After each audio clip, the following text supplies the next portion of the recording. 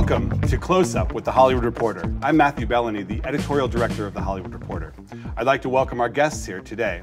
Rachel Weisz, Kathryn Hahn, Glenn Close, Lady Gaga, Nicole Kidman, and Regina King. All right, let's get started. You've read a lot in the news last year about everything going on in Hollywood with the upheaval, the Me Too movement. I'm curious how each of you has experienced change within the industry over the past year. I got a Laverne and Shirley credit on this movie, which I think was something that, especially in someone in my Explain what that position. Yeah, what is that? That's when you are side by side with your co-star, which is kind of hard to come by, and I think a rarity. It usually would have been the dude, and then you know, the gal. So this was something that was a little bit easier to get. I think I could feel a little bit of a shift. Was the dude happy about it? You know what? He was totally felt it. Like he was like, there was no question that it was for this movie. It was Paul Giamatti, so there was no. Yeah. He was like, of course, this is exactly what should happen in this. So yeah, He's a I was good lucky. man. He's such a gem. Well, that's what's happening. You know, that's what's so exciting is, you know, like with the Me Too movement and Time's Up, and you know, watching women raise their voices like that. I think what's exciting now is to see the men coming to stand by our side and say, "We want you to be loud. We want to hear your voices." I think it's really remarkable. Is there something that you've experienced, some change this year that you've noticed? We got the film made.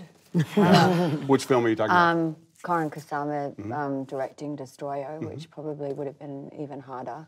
So I see that as part of the movement in terms of change, and hopefully there'll be a lot more films with female directors at the forefront.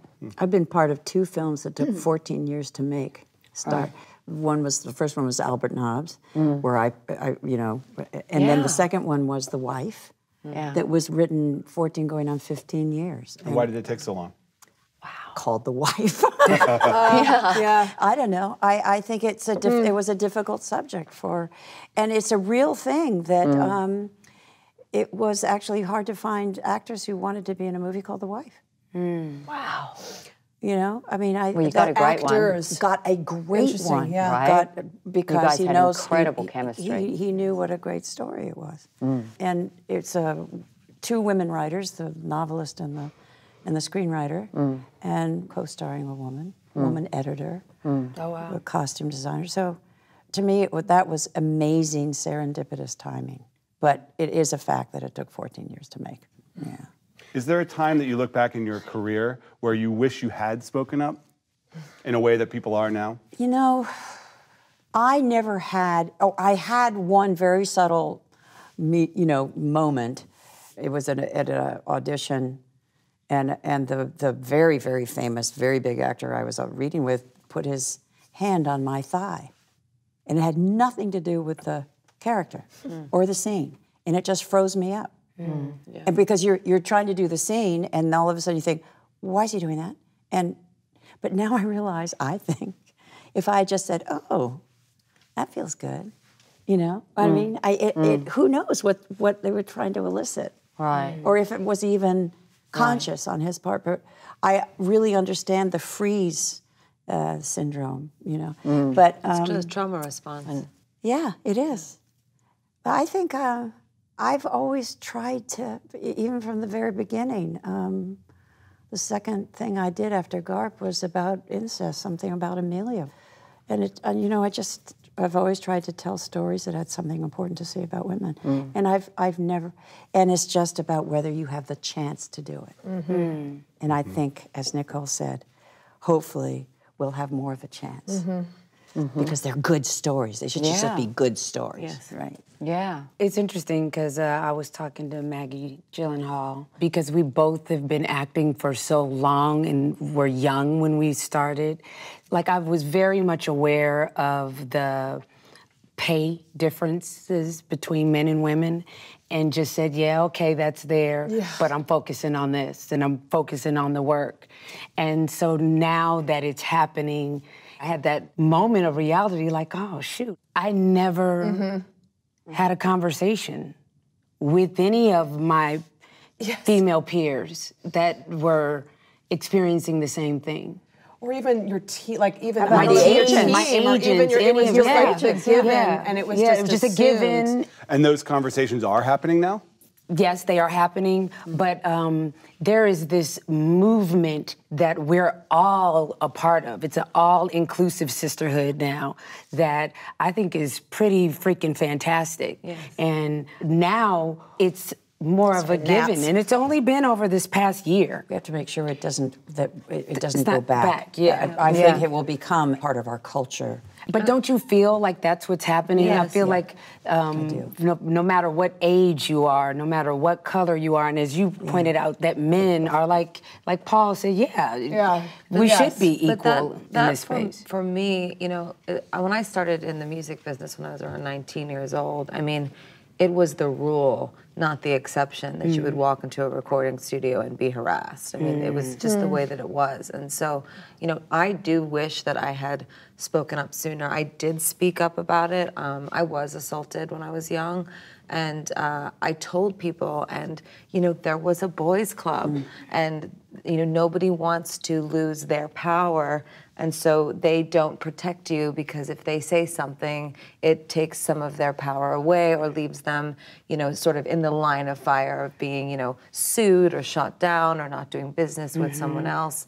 And, you know, what I hope is that these conversations come together, that it's not just, you know, about equal pay on one side or equal billing over here and then like assault on this side, but that it all comes together and that, you know, this movement is all of those things. And I think the sharing of information is so important. I just know working with younger actresses, I say, ask me anything and I'll answer. Ask me anything financially, if you need advice, just ask the questions and the answers are here. I mean, I can only tell you what I advise, and you may take it or leave it, but it's nice to have access to information. But that's what's kind of fantastic about those young actresses that are 16 and 17 now. They're seeing what's going on, so they are empowered to start with. Yeah. I mean, I kind of see it as like two separate things that have become connected, so that there's all these women joining hands saying, me too, and in numbers we get strength, and that's so moving and upsetting that such a thing is happening. But then there's another thing, which is what our jobs are, which is fiction, like telling stories. We're just storytellers. Like, I have a real problem with the idea of the strong woman characters. I always think of like, what does that mean? We have muscles or something? Like, no one ever says that to a man. I think it was like women have central roles that are complex and drive the narrative. And then young girls growing up can see stories being told where a woman takes the central role, where she's not peripheral to the story, she's driving the story. And so you as a kid can go, oh, that's me. You know, I can identify.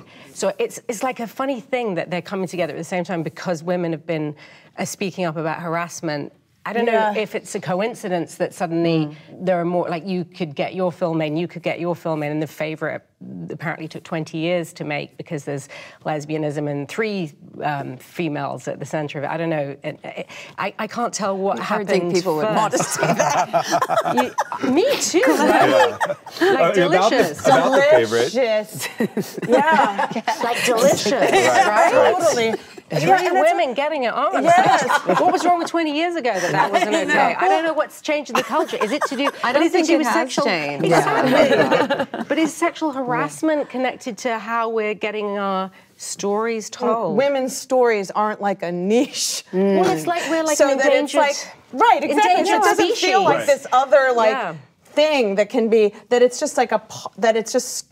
We're half the planet. Humanity. We're not like part of culture. Yeah. Well, in your film, in Private Life, it's a story of a couple going through the fertility process. Yes. And I don't feel, when watching that film, I don't feel like that is a woman's story. I feel like it is a story of a couple certainly, going through this. Yes, and it was very important to Tamara that it'd be about the couple going through that journey together. It's like a co-midlife crisis. And it's through kind of like the lens of fertility, but I wouldn't even say, like even when I was reading it, like I couldn't picture the baby, like I couldn't even smell baby powder. Like Paul at some point said, oh my God, this is like Waiting for Godot. It's like they're on this baby project journey, but really it was more existential. It's so emotionally autobiographical, I think, to Tamara. Like she wouldn't say it's autobiographical, but she would say it's emotionally autobiographical. And it took her a ton of time to get this made. Like Since Savages, right? Yeah. She hasn't made a film, Since Savages. And I know a lot of it was her own experience with becoming a mama. but Karin as well, like Bradley too, like these hyper-personal, like specific human stories that are so hyper-personal, specific human stories that don't have to have like the that's what I'm excited about. I think the long term is to get stories that have a demographic that can then be viable, you know, to make more stories. Right. Thank you because for articulating what I was trying to say. That is the bottom line. Yes. And it's up to us to tell just great stories that have fascinating characters that move people and help them get developed and help them get made, so that there is an audience for it. Yes. And that will lead to more possibilities. That's the empathy and machine. then promoting it as well. I mean, that's what we're doing, you know? You have to carry the thing on your back half the time, so it's like... That's okay. Part 3. Yeah, there's so much noise and there's so much to watch now. So much content. But also, what is success, ultimately? Because there can be massive financial success for certain movies, and there can still be smaller success for smaller movies, and it's still where it's made a certain amount of money, and it can be judged just in that regard. That warrants being talked about, because it doesn't just have to be, oh my gosh, this is, you know, suddenly broken all records. It can be a small, little, tiny success. The Wife is a huge success. My mom went and saw it and said, fantastic, you got to go see this film in Australia. So, yeah. Oh, really? In the cinema. Nice. Yeah. I have a question for Gaga. When you were filming, and even before, when you decided to sign on for A Star Is Born, how did you have reservations about how the performance would be compared to your own personal career arc? First of all, I wanted to be an actress before I wanted to be a singer and musician. So this was a big dream of mine. I went to the Lee Strasberg Institute. I studied at Circle in the Square. I studied Stanislavski technique, Meisner, Adler. You know, I was really obsessed with method acting.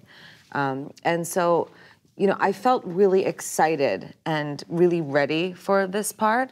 And when Bradley came to me with this story, the way that he wanted to tell the story and the way that he wanted to shoot the story was what was so interesting to me. In particular, his vision to shoot the story from behind the stage, so that when we were singing, you actually were looking from, you know, behind, and you could see the audience, so that the audience really felt like they were on stage with us.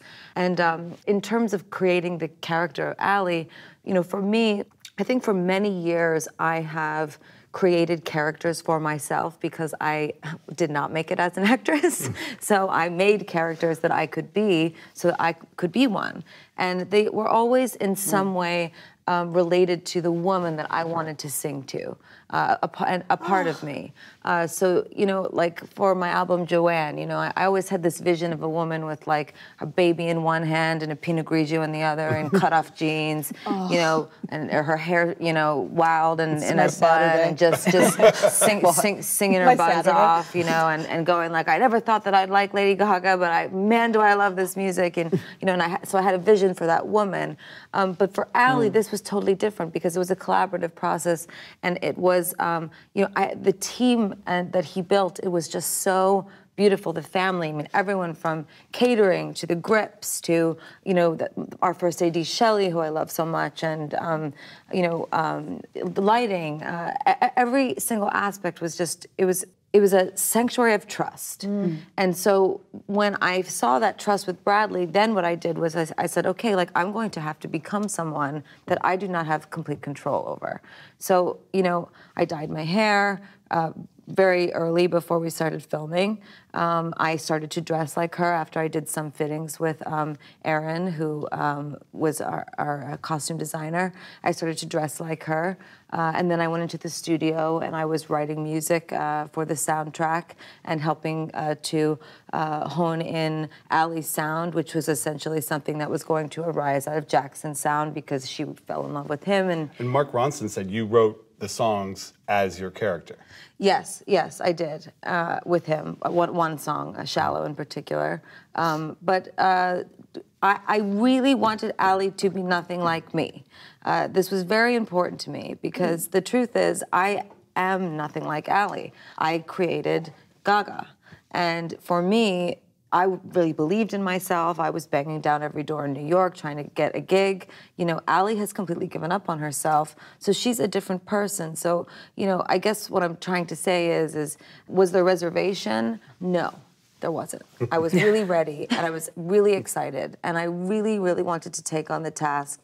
I was always like in between scenes, like performing, you know, with my library of emotions and of alchemy, you know, alcoholic relationships, codependency, what happens in the family dynamic when there's an alcoholic, and, you know, addiction and trauma, how do these things all relate? And, you know, just kind of creating this sorcery when I wasn't on camera. Then I get to set, you throw it out the window, and you be.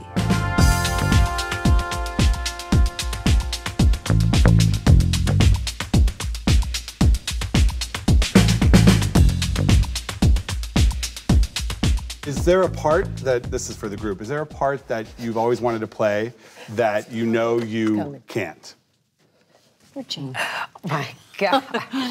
Juliet would be me first.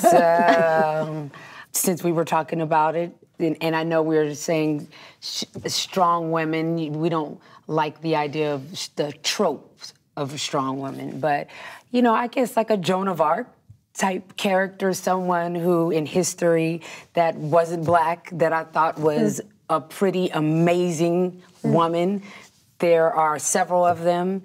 So yeah, I'm gonna go with Joan of Arc just in honor of the fabulous Glenn Close. I mean, it's an interesting question because there's been some controversy in the past year over who should be playing which characters. I mean, we saw Scarlett Johansson was going to play a transgender character, and then she dropped out of the role when there was some backlash to that. What do you guys think about that? What do you think about who gets to play what character?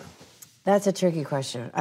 I think, first of all, that what we are up to is a craft. And I think in your craft, you should be able to, within a certain reasonable parameter, play anyone. I also think, though, that there are diverse actors and actresses that have not been served. And I think, I think it's up to the industry to nurture those actors, nurture the trans actors, the people who don't get a chance because they're not out there. And then the best person for the part should play it. Now, given that, but then you have, but who's gonna? How can we raise the money to tell the what story. name will raise the money? You know, it's all so complicated. Complicated, but I do think it's so exciting to think of the diversity that's coming up and the huge, overwhelming amount of talent that's going to introduce into the marketplace. And I just think people have to consciously look for people who are, you know, beginning, you know, who would be right for it, and hope that they have the training. And it's changing. I mean, the industry and the world is in enormous change right now, which is a fantastic thing for it all to be changing. But I do always, and maybe it's just the actor in me, the director has a vision. Ultimately, it's the director's choice. Film is the director's medium. It's their vision, ultimately. We come in and we serve the story, but we serve the director. It's that simple. So they're going to cast who they think is right for their film, and it is their film. And so it's like a painter painting. They're going to paint what they want to paint. A director's going to make what he wants or she wants to make, and it's that. That's it. But we do have to stretch everything so that there is opportunity for so many more people. But in the spirit of that, wouldn't it be fantastic if I did play Joan of Arc? I didn't want to interrupt anyone, but I was thinking that the whole time, like, you should do that. You know, like, I absolutely could see you do that. But I do think, like, there are some parts that have been played before, which I'm like, God, I wish. I immediately, when you said that, I thought of Gina Rowlands, A Woman Under the Influence. Like, I think of some of these parts that are like, just like these perfect things that have happened that, you know, like those roles that you see. I mean, so many things I've seen you in, and I'm like, oh God, they're so perfect. I can't believe I was sitting across from you. All these humans, but that you just think, oh, well, God, I wish, you know, that you think of to be inside of that and to feel that, but that's happened before. So I guess that's where the can't would come into it, you know what I mean, of a character. My answer would be, why not? Well, I mean, if it's already been played. Your whole career is that. Well, you did Sunset Boulevard, and you were like, I've revisited. how did you do that? I've revisited two characters twice. One God, I would have and loved it's to have incredible. It's a huge luxury.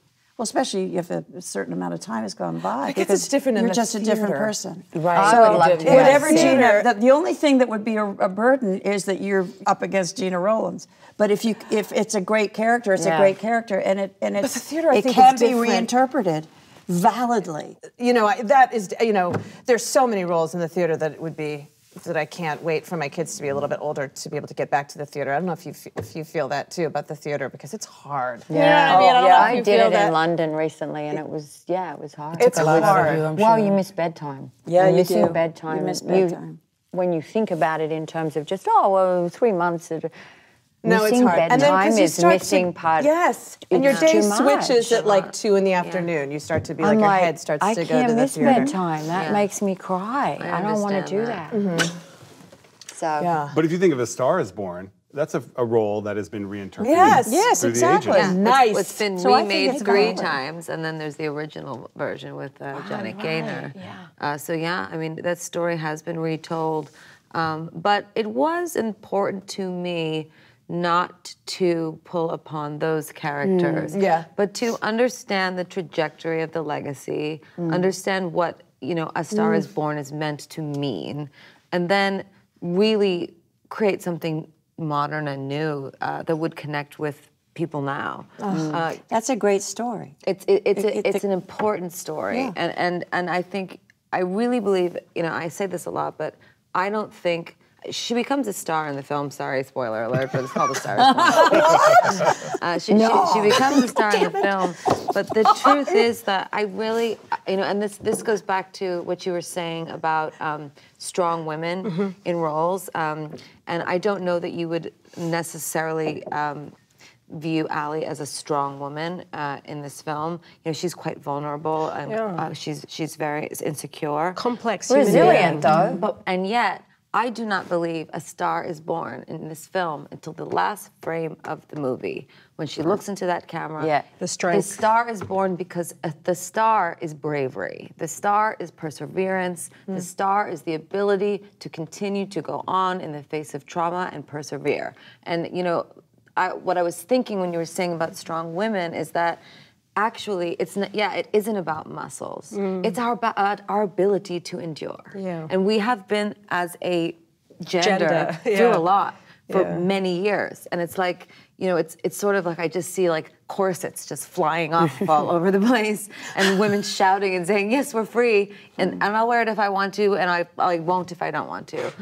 But I think that there is a sense that actually there is a strength in vulnerability, and that what I really admire about what you all do, and because, you know, this is new for me, is that the amount of places that you have to go to from a deep perspective to the nectar of your hearts, and to go deep down every time to play a role, and to bring that deep place every day to set. I mean, that is incredible. I mean, when I'm on stage performing doing music, you know, I have the audience, and it's like this adrenaline rush, and I'm talking to people and shouting at them. And, you know, with the Joanne tour, there was a bit of trauma because it was about my father's sister who died. But, you know, you guys really, like, you're doing 8 shows a week, playing Joan of Arc's mother. I mean, there's no way that you're not going to the depths of who you are into a very scary place in order to do that. And I just have to commend each and every one of you for it, because I still feel like I'm recovering from playing this role.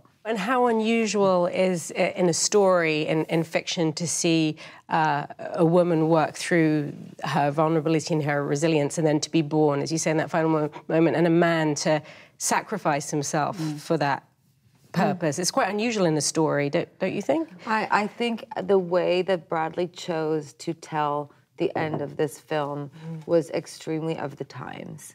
And you know, Glenn has an incredible charity, Bring Change to Mind, and I have the Born This Way Foundation, and they're both focused around mental health. And you know, this was, you know, sort of at the gravity of I believe, at the gravity of one of the themes in this film. And yes, it was an unorthodox way, but it was the truth way. Yeah. It was the authentic way. And it changed as we were filming. I mean, the script was being rewritten, and songs that, I mean, we had a trove of songs that even on the day, Bradley would be like, no, we're gonna do this song, not this song, go switch it out. And then I'd be in my trailer at the piano, getting ready, trying to prepare. But yeah, absolutely, yeah. I 100% see that and I agree with you.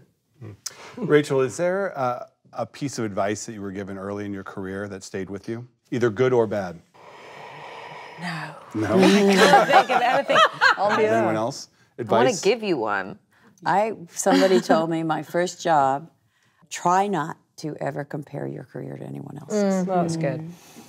It's just hard. That's a hard one. I've never forgotten it, and it's an highly competitive field that we're in, and there's you can get, if you let yourself, sure, I wish I could have played that, but if you eat yourself up like that, you destroy something that's very important. So I think it was a profound piece of advice, because it's meant to me that I'm very subjective about what I choose, and I own it.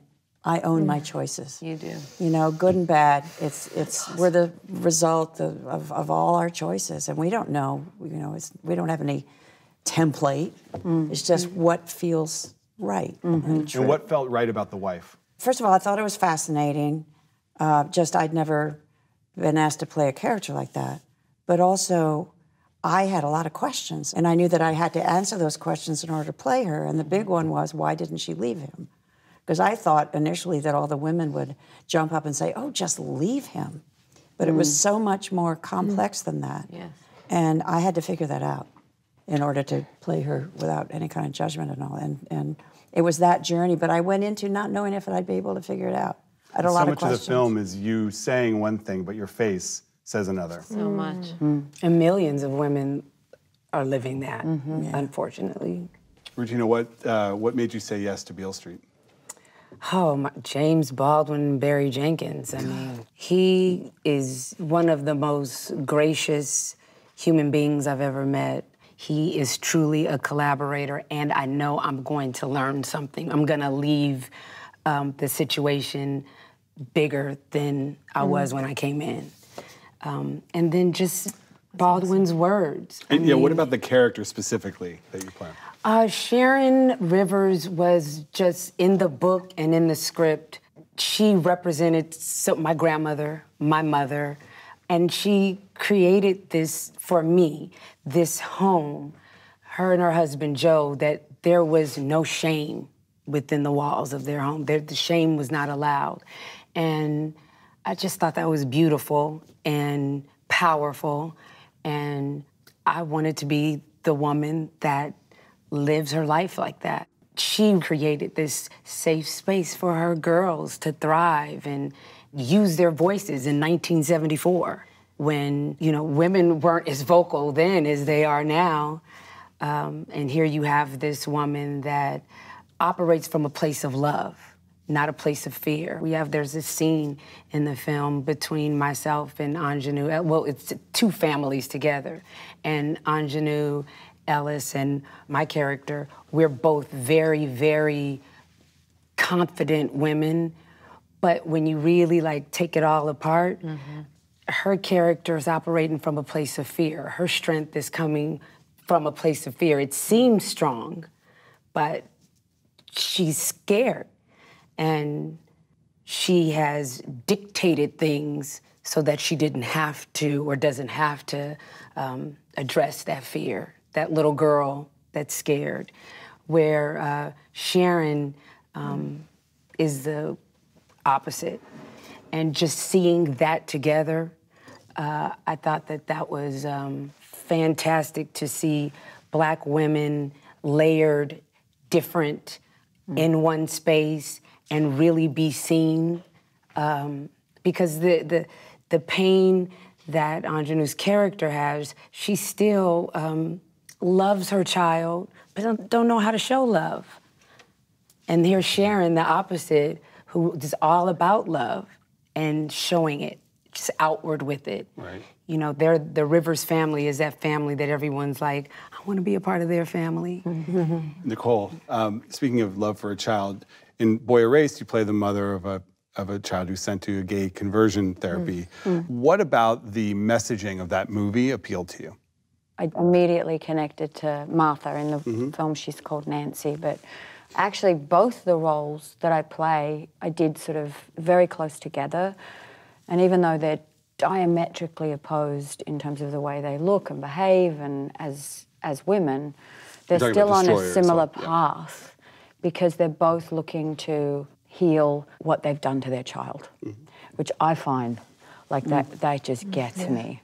Martha, because she's a real person, she put her child into conversion therapy because she thought that it was the right thing to do. She actually thought it was the most loving thing to do because she didn't know anything else. And she loves her son. They actually now have the most extraordinary relationship, and she's apologized and healed what she did, which I think is beautiful. That's a great message in terms of what can happen. I mean, their story is real. And they have the most intimate relationship as a mother and son that I've seen in terms of a family that have gone through so much, but they're like this. So the idea that you can do something and then heal it is very powerful. To me, that's what I responded to emotionally. What about this question? Can I just say one piece of advice? Because as actors, I think I was taught really early on never to cut a take. Do you ever cut a take? No. I mean, unless your life's in danger. Stop. Yeah, to cut a take. Never cut a take. Right? Why? Because you never know what's going to happen. Because if you're trying to control it or control the take, the magic happens a lot of times without. So I was taught that at I started working at 14. It's really good and advice. It's ingrained in me. And I always try to pass it on to other actors because it's... right? It took me so long, starting in theater, it took me so long to realize you didn't have to be perfect on the whole take. No, They could take a little bit. And it's so hard to let, surrender. Only the director gets to cut the take. Great advice. I mean, unless your life is in danger and you're about to... But it's kind of great because it takes all of that, so then it can go off into God knows where, but something fantastic may come out of it. I was actually told sorry, by the first... I took it off politics and back to the work. Advice. We can remember 10 minutes ago, right? The first, I had a small part in a film, the director said to me, don't touch your hair. Because I've obviously gone like that or something, and he said, I don't know, that's less profound advice than yours. It's good advice. Oh, always touch my hair. You always touch your hair? Oh my God, so often. Yeah. Well, you got great hair. I'm always I want to touch your hair. If I had hair like that, I'd be flinging it around and my sweet agent would be like, run a brush through your hair, as I would be on it. Yeah. Go ahead. The advice I was given, not related specifically to acting, is Tony Bennett, who was very close friends with Duke Ellington, and he used to sneak him in the back of hotels during segregation so that they could play together. And Duke Ellington said to him, rule number 1 is never give up. And rule number 2 is always listen to rule number 1. Right. It's kind of the same thing. I got a wonderful direction once that I've again never forgotten was if you're lost, just drown in each other's eyes. Awesome. I like that. I'm going to take that. Yep, and it's so wonderful because the most powerful thing we have as human beings are our 2 eyes looking into 2 other eyes. Right, if you just listen to, that's most of it is, I always forget too. It's like listening. I have, not that I run around with Alan Watts quotes, you guys, because I don't, but this was a piece of advice that I try, because my career has been a tad chaotic in terms of just the projects that have been, it's been a little bit all over the map, but I certainly spent a lot of time in my 20s not really being satisfied by the work that I was getting. Anyway, I'm swinging this around to this Alan Watts quote that I just recently came upon that I was like, oh, God. That was, you're under no obligation to be the person that you were 5 minutes ago, which I think is such a great way to be as a human, just stuff like that. You don't have to freeze in anything. I just also saw the Quincy documentary, and that brain is fantastic. so beautiful just to see that elastic brain. Actually, you've just made me think of some advice. Okay. Oh, good. Okay. I was feeling so shallow here. It's like, touch your hair. It's like, she's just really superficial, this lady. Oh, yeah. So you don't have to be the person you were 5 minutes ago.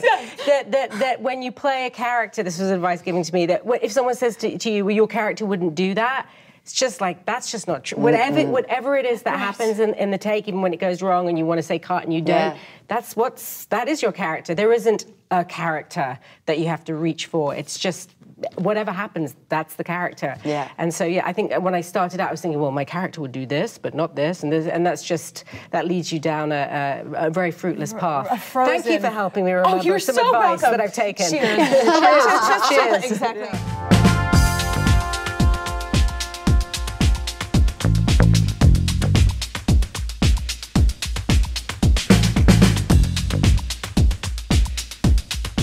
Favorite. Your character is very devious and has a lot of nuance to it. I'm wondering what you brought to that wasn't on the page. I think everything was on the page. The writing was just so rich and complicated, and for all characters, not just my character, through all three female roles.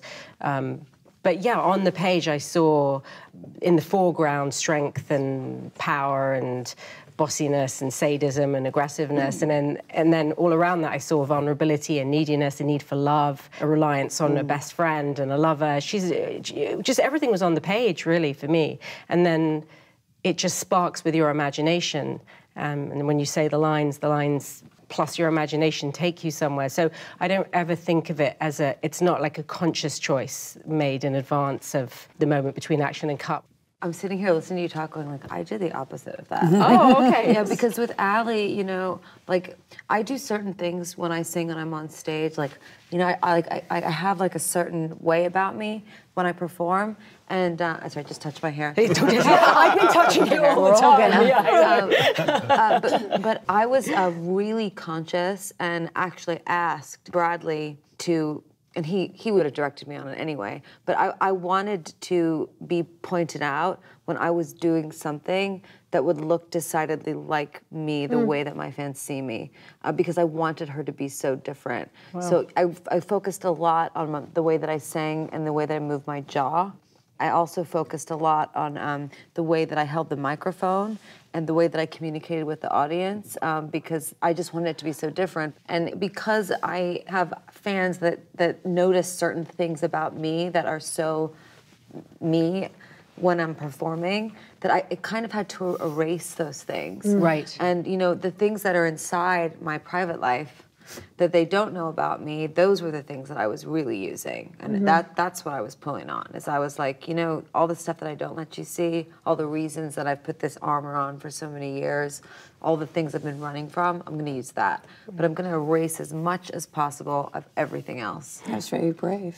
Do you feel like you have a very strong performing persona? Like, do you feel like your armor when you're on stage is bulletproof? For me, like, when my friends started to call me Gaga and I was performing on the Lower East Side, it was like a superhero.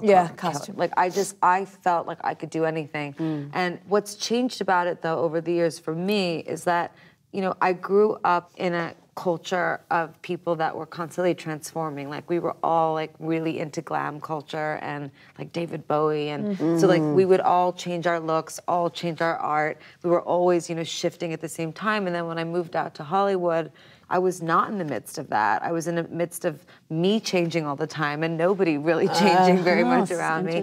And it was very difficult. I just was really conscious of that when I played this character. It was really important to me that I gave something that I don't always give as a musician. Nicole, you've spent some time via your husband on the country music circuit. What's a detail that they get right in Star is Born? Oh, so much. I mean, I think Bradley studied the whole world and certainly recorded down there and did a lot of, so. He wrote his own music as well? Yeah. He was in the studio all the time. Was he playing the guitar himself? My husband or No, Bradley? no, Bradley. My husband plays the guitar. No, Bradley. What did you do on Destroyer to research that role? I actually just kind of entered through. I mean, I entered so deeply into her that I don't always do this with a character, but this one I had to because I didn't want to feel like I was ever shifting into a performance. So I just stayed in character the whole time, which was really exhausting. tough. Yeah. It was difficult because, you know, you don't get to explain why you're behaving in a particular way, or I didn't, so I just kind of stayed in it. But I had to really learn how to use guns because I had no idea how to fire guns or really use guns. So I put a lot of time. I live in Tennessee. I have a gun range that's just down from my house, and I would go down there and I can shoot anything that is in that film. How do you and I can decipher, reload, and I can like when you say that, you know, like living the role, you know, because like I feel like that happened, but like how do you decipher like what's happening in your personal life? How does it inform each other? Did you stay in the character when you went home? I didn't. You didn't have to call me Erin, but I would go. It just orbits around. It kind of enters the psyche, and I just was. Yeah, my husband was like, "I cannot wait for this thing to end." You were just in a bubble. I felt that a lot. Yeah. I felt that a lot. That's when my daughter came up to me and said, I want you, I want all of you. Yeah. When she was 3. Oh, I want you, I want But all I mean, of you. you have children of artists, children You know, of they actors. feel your distraction if you're working, Feel you know. the change in your psyche. Yeah. Cell phones can That's contribute to that as well, I They think. do. They do feel it, and they require. You know, we all have our path. Sorry. You know, my children have musician father and an actress mother. That balance, I find the hardest thing. Really hard. I find it so hard. I was wondering. Impossible. It's really It's just difficult, impossible. and hopefully you build the intimacy with your child so that there's an enormous. I mean, you have a fantastic relationship with your daughter. There's a, you know, you've been through so much together, and they have an understanding of the artistic path, whether they go down it, but. It's I think kind the of hardest beautiful thing for a child Yeah, living through my, you know, seeing my daughter is that they sense when people want their parents, whether it's the kind of the lust of of celebrity, and I think that can be very frightening to a child, Right. Because it's like she's my mother, Yeah. you know. And when Annie was really little, and we'd go in an airport or something, and she'd see somebody with that face coming towards you, and she'd just go, like, stay away. Yeah. She's mine. Yeah. And so I think they get torn between. I have a son, and he's protective, like that, but he's more like vocal about it. You know, he's like, "Hey." Oh yeah, my kids will say, "I hate that film." No, he's I hate that he will. character. Don't believe my... When people are in our space, Yes, he right. will help them leave our space, or or when he sees it coming and I may be doing something and not paying attention, he'll go to the left, go to the left, go to the left. Yeah, go to the left, you know? it's fine. Yeah, they he's get very, but it's like because it's been his hyper-vigilant life for us. Yeah. So it's like you have your children keep you in check, it sounds. Oh, It's incredible. absolutely. Yeah. What's get the a whole best feedback different- you've gotten from a kid, either yours or another? Well, I don't know. I mean, I did a thing, Aquaman, and I did it for them actually, because you know, you do something like Destroyer, they're like, we're Right. never going to be seeing this. Right. But you do Aquaman, and it's like, oh my god! Yes. Yeah, and How old are they the best now? feedback I got was I ate a gelatin goldfish in the scene, and Fabulous. they think that's my best work. So. Yaya's playing my husband on the show that I'm working on now. I love it. But Yeah, so I got is there brownie a way points for that. Is there a way that you drop They're 7 that? and I'm 10. just interested. Like when you go home, like I after do. You do. I drop just it? can't. No, I can't do. I don't know how to. Keep it the character going. I just with can't do. For me, it's actually even shorter. That it's like between action and cut. Yeah. I dive in and then I hear cut. I never say it myself because I totally agree. No, I have done that, but you're so right. It's so important not to. And when I hear cut, it's gone. There wasn't. I a just I have to have let that go. too and then sometimes. cut It's and just, just for that film. It changes every, Yes. But doesn't it make you feel, it made it at least, I felt so much less precious since having kids. Like it felt less it puts it all in, it just puts it such into perspective. It's like, before it used to have to be like the whole day would be about Leading, like gearing up or like getting in, and now it felt like now it's a faster, deeper dive, if that makes sense, I think, to get you just, because it's just, you have to. Yeah. Like, you just don't have the time to, like... Do you wear your watch on your right hand? I haven't worn, meanwhile, I do this all the time, don't think I've ever worn a watch. Hello. Just like fake props. My son used to, when I did a play, the last 2 plays, I don't know if he's in the other room and I'm learning lines and I'm saying them out loud, he'll just shout from the other room, true. Wow. False, because he knows better than I guess anyone. Wow. When Mom's being a big Oh my God, that's fakey. amazing. I know, yeah. My kids have never seen, they've been able to see like maybe one thing I've done. No, this is rehearsing back home. This is not in the that's theatre. in Can you imagine? Oh my! Do you get to do it back to him? Right, exactly. Well, he's always Oh my God, that's incredible. That's and that's no great. joke. No. Am I the can't- only one here with no children? Yeah. Not yet. I am. I am the only one. But it's a great thing to be able to tell women, because I think it is a really hard thing, is you can definitely have a child and have your career. Oh, you can what do I- it. yeah, what I think You're is- going to give up things. There's going to be compromise. Give up a lot. It's going to, but gosh, you can jump in and do it, and it's fine. Because so many young actresses say to me, "How do you know?" I'm like, if you want your baby, have your baby. Have 'Cause it. the If you don't reality want is- it, don't have it. Yes. But you can if you want to, It and sounds you special will. too, though, that there's like some sort of that having children in your lives, that when you have that psychological change as you are, taking on a role, that they sort of snap you out of it a bit in a way. Yeah. Other things can do that too. Yeah. But yeah. Yeah. But I think all women in careers that require the high-powered careers, whether it's an attorney, a doctor, an actor, a triple, quadruple threat, the way it works for you is different than how it works for Glenn. It's different than how it worked for Kathryn, and so Because I but you really make it struggle with work. the drop. You make it work. And it's, You know what I think deep is important, and I thought a lot about it in the context of the wife and my mom, because my mom was a very interesting, very smart. She never graduated from high school. She fell in love with my dad when she was 18, and she, at the end of her life, said to me, "I feel like I've accomplished nothing." And what I think about that a lot, because I think we have our children and all that, and the nurturing, natural thing that we do as women, and then we have the need for personal fulfillment. We need to feed our souls and our hearts, and I think that's what our work does. So you can do both, and I think both of them are tremendously, or not. But I think to feed your soul, and this is why I think we're so blessed to do what we do, because basically we tell stories, and as we're telling these stories, we're feeding and refueling ourselves. And I think you have to do that for yourself. It's actually made me want to have do kids. it. It sounds lovely.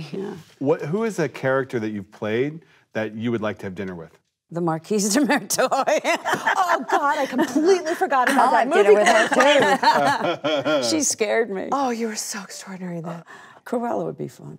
Ooh, yeah, she was Scary. Yeah. She has secrets too. Oh, Virginia Nice to Woolf. know you. Yes. I'll bring her to dinner. Yes. Wolf. Yeah. I would, sorry, I to talk about the favourite, but I would go back to 1708 England and have some tea with Queen Anne and Lady Even with those Barbara. outfits? Did you experience I the same have to thing? dress like No, them? yeah. The Emma Stone said her organs shifted. Like, did you People are experience so fascinated in her organs. Let's talk about her liver. All right, I couldn't believe it though. Was it So really funny. that bad? It's so funny. So everyone's talking to me about Emma's organ Oh, wearing the corsets, a... right?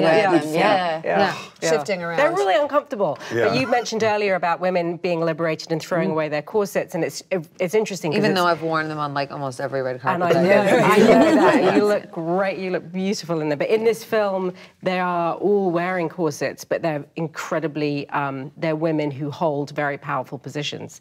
I'm trying to avoid saying strong women because they're Don't vulnerable. avoid saying it. Yeah, Well, I think but your statement still But holds they're in true. very tight corsets. They were yeah. made also back then with whalebone. Which is really like Spanx with whalebone, and it's really Well, that's a uncomfortable. lot of them didn't get dressed until after tea time, right? I mean, where you'd be in your boudoir with you put your corset on in the second half of the day, right? You don't spend to let it- 12 Also- hours in one of those corsets. Only the aristocrats would have been in them. I don't think the rest of the country was wearing corsets. It's just for the very rich folks. And Oh, I Regina. just thought of a character that I would have dinner with. Margie Hendricks. She was a singer in Ray. She. Yeah. Tell us about her. She, they had a child together. She was one of his many lovers. They had a very passionate relationship, and she died of an overdose, but it was not an overdose. She just got bad drugs. And I just would ask her so many questions. Again, why'd you stay? And when you did say, F it, I'm out, what was that? Was it the straw that broke the camel's back moment? Was it something you were always on your way to do? I would ask her so many, and her voice, oh my God. I would ask her who inspired her as an artist. So it would be Margie Hendricks. I'm so glad I had a little bit of time to think about that. I was gonna say, girl, you've been working too long to not have somebody. Exactly. No, and maybe I would say the rabbi. I played a rabbi in Transparent. I think I could use a rabbi these days to sit down and have tea with. Nice. Just because I've only been in like one movie doesn't mean I wouldn't want to meet Allie. Okay? I was in Machete Kills. I would love to. I was gonna say it's either Allie or American Horror Story character. Well, I was in Machete Kills for a cameo. Okay. I worked with Robert Rodriguez twice, and Sin City 2 I played a waitress. And I would not want to sit down with the Countess at all because, I mean, who I became during that time is like just a horrible human being. Like I just, no, I mean, honestly, I mean, she was a cold piece of work. Really and truly, she is a horrible horrible vampire, and I. Like, I'll bring her along. But I swear to you that the human being that I became during that time, like I like just want to apologize to everyone in my life for like because she was just the most shameless character. I mean, the woman would feed after having sex and killing people, and then then the way she would keep herself young is by funneling the blood through children that she would kidnap. I mean, she's not invited. We don't want her. So I have no interest in sitting down with the Countess, but I would love to sit down with Allie. I really would. Yeah. I would really love because like in this like, and I know it's so fresh, but like I just wish I could give her like this really big hug. You're so vulnerable talking about her. That's so sweet. No, I really do because like alcoholic relationships and what that does to a woman, or a man in that position, it's just so extremely powerful. And the mixture of that with success, I think it pushes it over the edge. But I just thought it was important to point out with the film is that the film is really not just about stardom in the fame sense.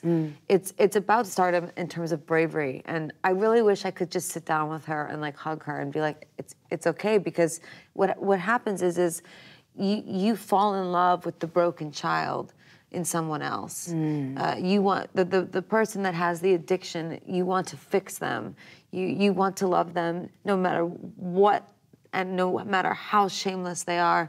It's your job. It becomes part of you. So I'd really love to sit down with her and just hug. I would really love to give her a hug. All right, well, on that note, our time is up. No, wait a minute. No. I have to see all your goddamn movies. I know. I'm looking around at you like, I haven't seen it. I'm so excited. So just know that's why it's like blank stares when you're talking about your characters. I'm dying to see these movies. I can't wait to see everything. That's quite all right. And coming soon, Regina as Joan of Arc. That's good. Yes! Right. Someone will watch this and do it. Yeah. So thrilled to see all of your work. All right, we want to thank our guests, Rachel Weisz, Kathryn Hahn, Glenn Close, Lady Gaga, Nicole Kidman, and Regina King. Thank you. Thank you. All right, this one was good.